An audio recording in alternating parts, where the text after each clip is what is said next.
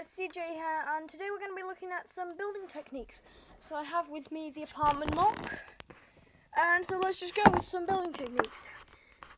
This is really simple because there is going to be some new people uploading on Java Bricks channel 2. If you haven't already seen that channel, go check it out after this video.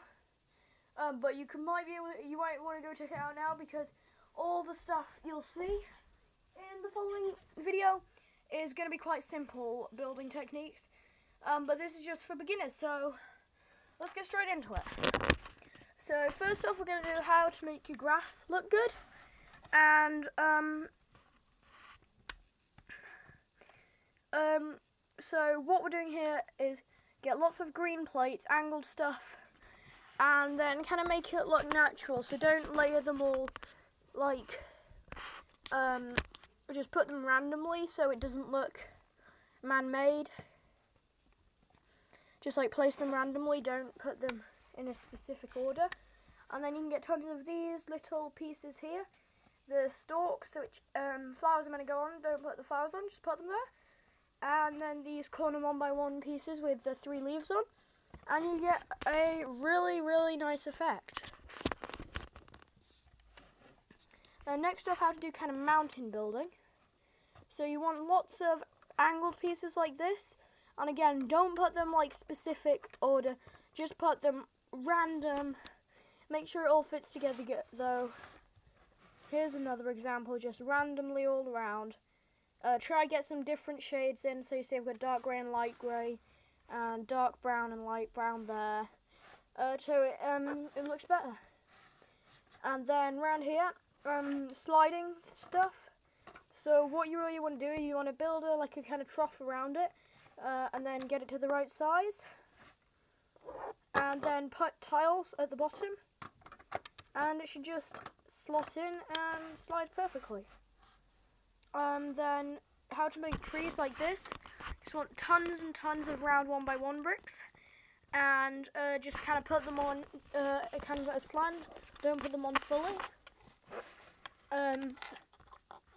So that kind of is cool. Then really basic stuff now. How to make that you can make them hold flat tile items. So I'll get another cookie here, and I'll get a Mando. And so you can just get their arm like that, and then you want to kind of put their hand in that way, so one of their finger things is clipped in, then just bend it to the side, and it should clip in like that, and you can have a Mando cookie. Shouldn't it be a Wookiee cookie? That rhymes at least. So that's cool. And then of course, you can pose their legs and stuff. So don't just put them just like that, because really that gives no character whatsoever. Kind of pose him and stuff. So like make them look. I know minifigures fail to look real, but make them look real. By kind of posing them and stuff, bring their arms up a little like you would if you were walking, and then kind of put them on a diagonal slant, so so it's kind of more believable, I guess you could say. Then again here repeated, kind of the same as a couple ones, just if you have a block like that, then you just get their arm, and their hand will fit inside just like that. You can hold it.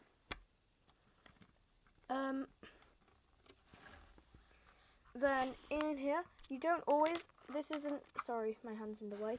You don't always have to do this, but sometimes, if I move skateboards out the way, it can kind of look cool if you put stuff in diagonally, especially stuff like crates. But if you want, you can put them in like that. And then with like stuff like the skateboards and the snowboards, sorry, my hand's so annoying, you can kind of lean them up against like that, like you would after you'd come back from skating or something. when you've just been skating out, then kind of make them look believable again. Then you can get chairs like diagonal by doing. Hang on, can't see that. I've got some light.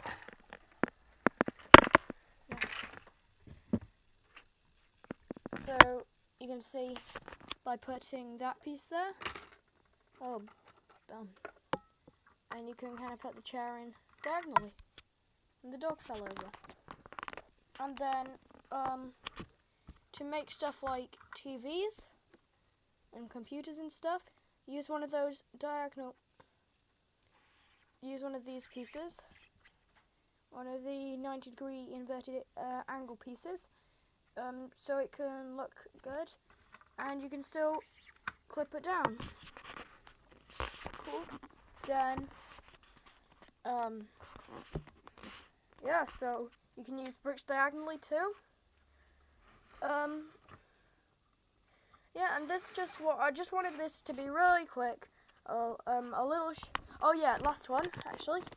Water, clear stud. So like these types of studs. So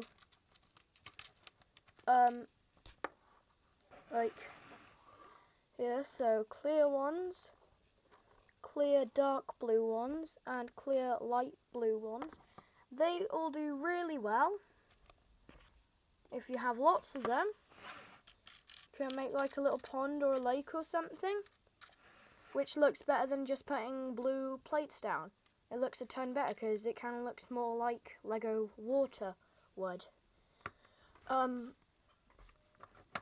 So yeah, this was just gonna be a little showcase. So beginners in Lego who